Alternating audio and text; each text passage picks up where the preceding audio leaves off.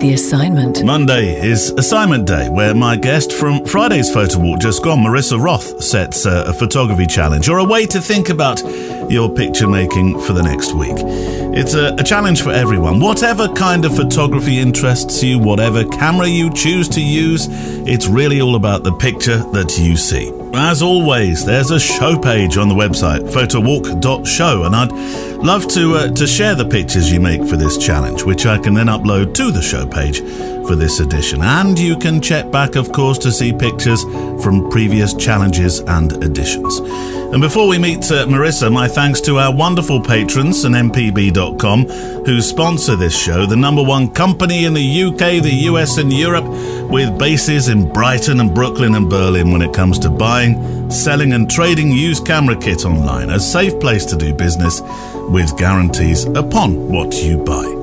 If you haven't heard the photo walk from Friday just gone, you may be wondering why the name of the show has changed from Photography Daily to The Photo Walk. Well, there's a more detailed explanation within the show from Friday, but in essence, for a while now, the show's been running under the main umbrella of our flagship show, The Photo Walk. And of course, after all the lockdowns eventually ran their course, here at least in the UK, the show ceased to be daily, but we didn't stop.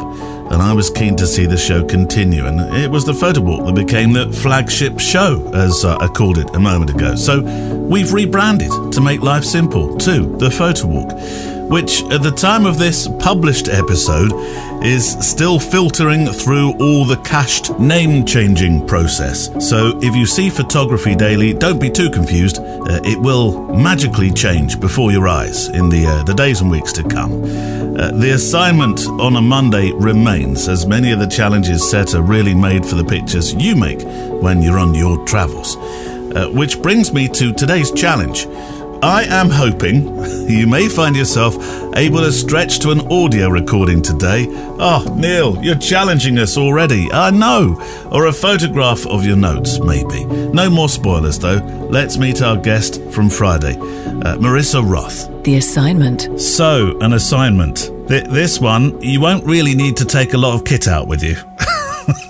Okay. So, one of my favorite photographers is Minor White. Whoa. And an amazing American photographer. He was from the East Coast of America, but he was sort of always associated with the West Coast, almost philosophy of photography.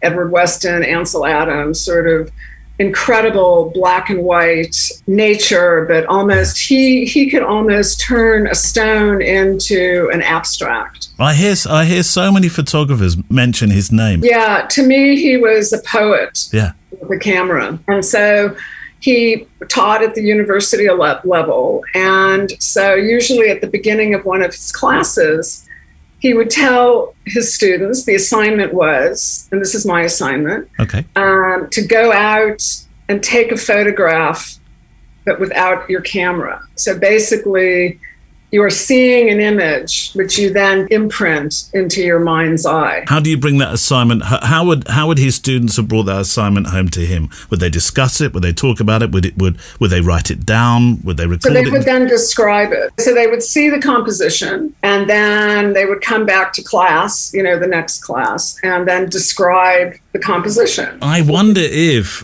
because I like people to send the assignments in. In the past, we've had something not the same, but similar-ish, where people have written something about something that they've seen. I wonder if it's possible whether people could record their thoughts in audio, because that would have been what Minor White would have been listening to in those classes. So grab an iPhone or whatever smartphone flavor you prefer.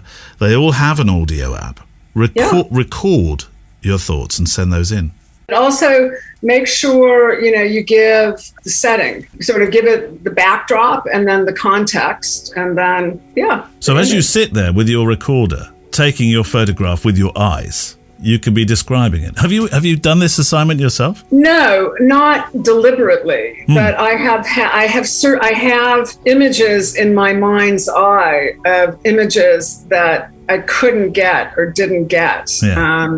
I couldn't get a car to be stopped, or, I remember I was traveling with a friend of mine when I was younger, and she would get so impatient with me, always wanting to stop the car.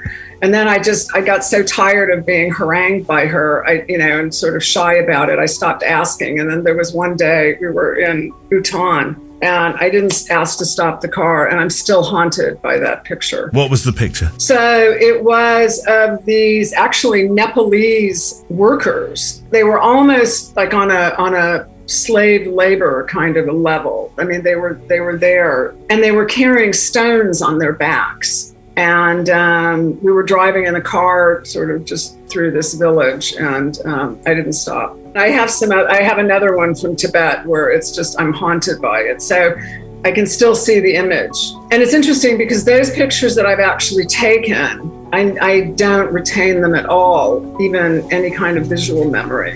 It's almost like the sports man or woman that misses the shot or misses something. That's the one they remember for their entire career, above all the successes. Right.